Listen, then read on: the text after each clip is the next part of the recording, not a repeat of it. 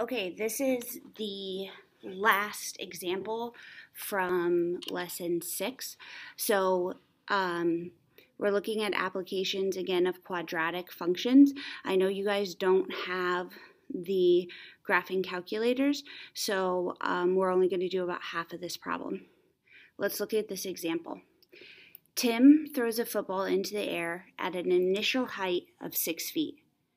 The table below shows the estimated height of the football at various times during the path the ball followed. Answer a few questions first. So we're going to do 1 through 5 here. Between what times do you think the ball reached its maximum height? So here it's going up, up, up, down, down, down, down, down. So somewhere between when it changes from going up to going down, it's going to be reaching its maximum height. Okay, so sometime between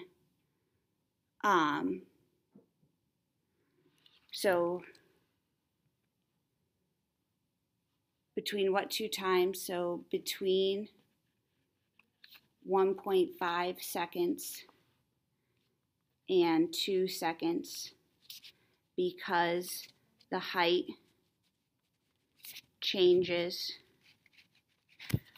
from increasing to decreasing.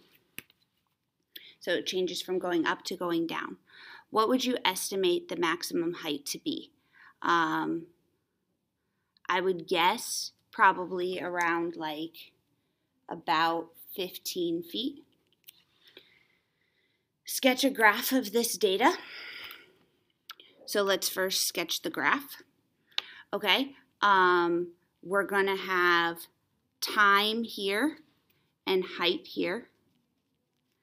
So I'm going to skip 1, 2, 3, 4, 5, and I'm going to count by twos. 2, 4, 6, 8, 10, 12, 14, 16, 18. So at 0, it's at 6 feet. At 0.5, it's at 8.5. At 1, it's at 10 feet. At 1.5, it's at 15 feet.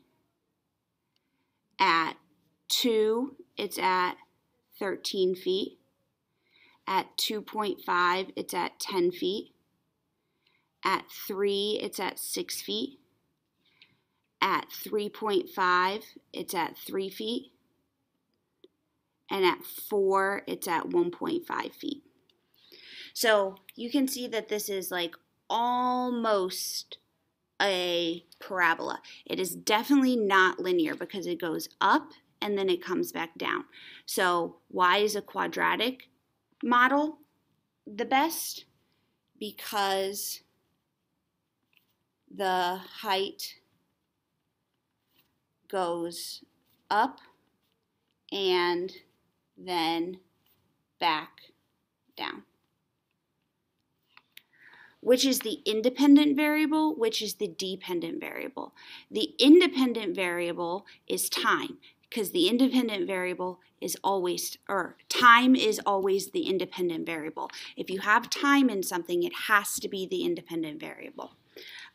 It's time because time never depends on anything.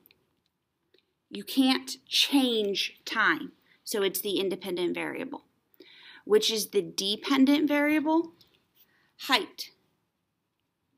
Because height depends on time.